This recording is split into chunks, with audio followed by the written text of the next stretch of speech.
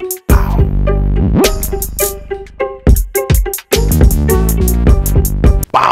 up, everybody? Once again, it's BrandMan Sean, and I'm back with another episode of Inside the Network, where we share exclusive content from inside of BrandManNetwork.com. Now, I have a snippet from a very special interview that I did with Mike Millions. This interview was almost 2 hours long, but this snippet right here is just one of my favorite parts of the interview. If you don't know who Mike is, he's an artist manager. Dude has a great perspective on the game just from all the lessons, right? The wealth of knowledge he's gained from what he did, right? Like the moving and shaking he's done through the game so far. This clip covers the difference between business, friends, and even family relationships when it comes to your music career in a way I honestly haven't really seen people break down, and I think it's going to be extremely valuable for not only how you learn to navigate right throughout the industry, but how you perceive things and take things on in general. So let's go ahead and check this out, and I'll talk to you at the end. So when I'm going to the house and just hanging around with them, I'm already knowing like, yo, this is bro from, you know, before I even went to Nigeria, this is bro, this is my, you know, I already know the team, you feel me? But at the same time, I'm not his right-hand man. So, you know, when you're not somebody's right-hand man, you know, you got to take what comes with it. So, yeah. So, especially when a celebrity, you feel me? Like, you might think, oh, because he know you invited to every event and this and that. Nah. And I'm not that type of person to be on no goopy stuff and no, oh, I want to hang out with you, oh, we best friends. Nah, you know, you're a man, you're doing your thing, and I'm a man doing my thing. Because my mama raised me to be a leader, I ain't a follower, so that was that. I like that you said that, though. That's meaningful because there's a lot of situations, even before I was like dedicated into the music industry, I would have homies that are moving throughout, and they will be involved in certain situations, but they would tell me like how they feel in terms of thinking that they were supposed to have this situation or not being invited to a certain party. And it's like, man, I do all this work and you already probably not getting paid for a lot of these interns out here. And don't get offended. Do not get offended because it just tells you gotta put in more work. That's why I'm here today. Because just like you said, okay, I know him. He was in my car going to clubs, not every day, not on a consistent basis, but I know you before you became K-Camp to the world. You feel me? I know you as your first name, and I know you as, you know, I know you. So I don't know you like we're not best friends, but I know you. So I seen your grind. So now you celebrity, you're K-Camp to the world. You're just top celebrity. So it's like, you know, things change.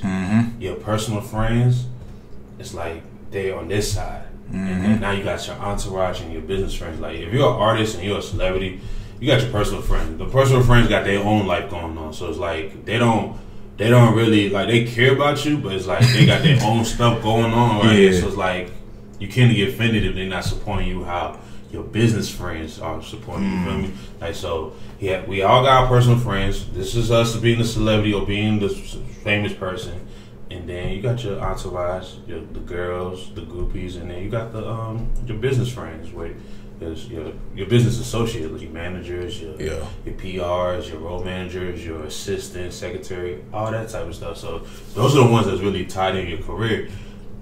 Friends, day one friends, we're supportive, but we got our own thing going on too. You feel me? We don't like my business. I got a business partner now.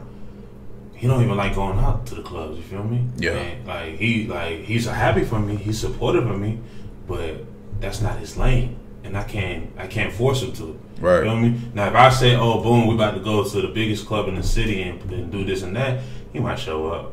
But it's like, and I know deep down in my heart he's rooting for me, but that's just not. Yes. He there for you more so, but not like to you. He not there for what comes with it. You feel me? Like a lot of people are supportive with you. So if people are not supporting you, don't I don't want you to think they're not supporting you because they don't care about you.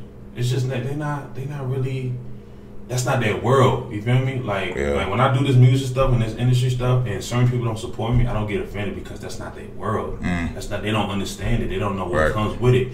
They just think that we going out, we having fun, they don't know that side yet. So it's like you can't expect them, they don't support you the way you want them to support you. Don't get offended. They're just not tied in with that word yet. You just gotta make them understand, you feel me? Just like the same way with my mom. Like my mom, she supports me with her son, you feel me? but she don't know what comes with this whole industry stuff. Yeah. I'm the first one in the family doing this. I'm probably the only one. So she don't know what comes with it. And there's nobody that she could go into in her family, in her friends, or in her circle and be like, oh, what do I need to learn? So I could tell my son. It's all about, oh, well, he say he doing it. So I guess we're just, I'm gonna be a mother. She gonna be a mother and tell me, oh, get your shit together, But at the same time, I gotta prove it to her. Be like, okay, Mom, I'm doing this. This is what I'm doing.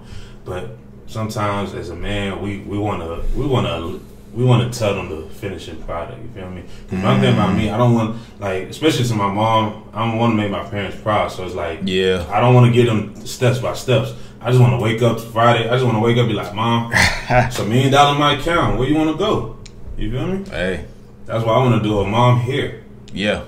That's all I want to do. I feel you. Plus, you tell them about certain steps of the process, they might start worrying. Exactly. And then, especially when I first had my first artist, when it ended bad, but I forgive him.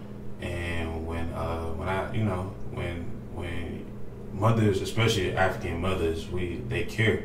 They don't want to see their son, my mother went through a lot dealing with me, just having me from child and just before I was born. So it's just she just wanted me to go the right way. So if I'm not going according to her plans, it's like she gets a little worried. But it's like, what mother doesn't get worried when you're not doing what she want to do? You know what I mean? What they think you should do. Exactly. What they think you should do. I'm 28. My mom thinks I should be married with kids, have a whole house. I'm like, Mom, it doesn't work like that yet. It doesn't work like that. But I'm alive. I ain't dead, and I ain't in jail. Yeah. So. And you building. And I'm building. 100%. And I'm not asking you for money, so. Hey, that's for real.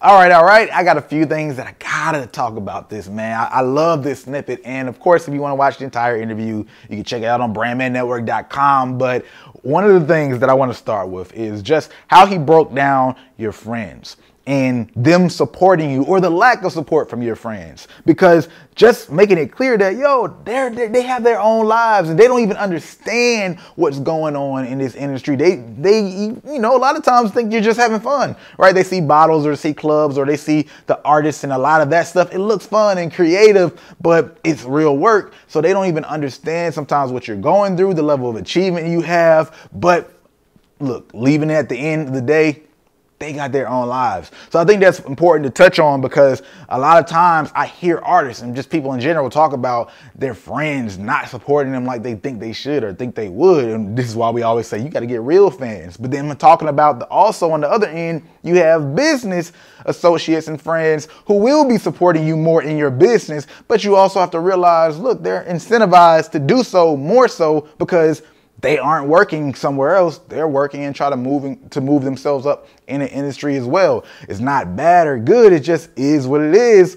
At the end of the day, you just, of course, have to still be able to manage and understand that difference, right? That part of him talking about, look, I know this dude, we kind of homies and we friends, but I'm not his right-hand man. And he has other people that are business related, and this is his business. Like, we get mixed up sometimes in music because people that they're dealing with that might not be friends, like we're friends, are still business. People are a part of the business. It's a company. A company is a company of people. And as the artist takes care of people around them and other people take care of people around them, you have to realize that's a part of their job sometimes. It's not about choosing you over them, right? If you're not the top of the person on the list of who we give free tickets to, it's because of the reality of there's other priorities to get the business side of things done that doesn't make you more or less of a friend. And that's just some of the touchy stuff that we get into, but even also the family, right? And the way he talks about the family, where his mom doesn't even know,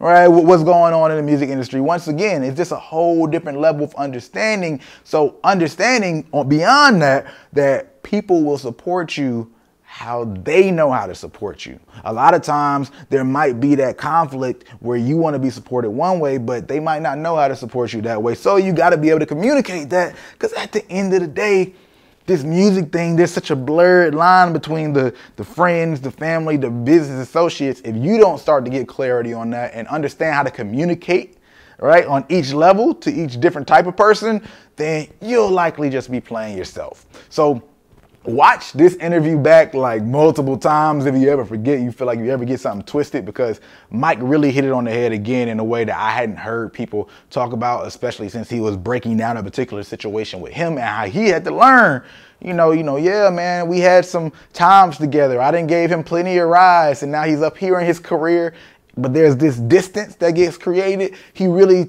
talks and touches on why, obviously in this snippet, but he expands on it even more so, on the full interview. So if you want to check that out, of course, again, BrandManNetwork.com. We help artists develop their fan base, build their brand, and to gain that infrastructure so they can continue to build and develop over and over and over again. And once again, this is another episode of Inside the Network. If you like this video, go ahead to the like button. If you like it, you might as well share it. And if you're not subscribed, you know what to do.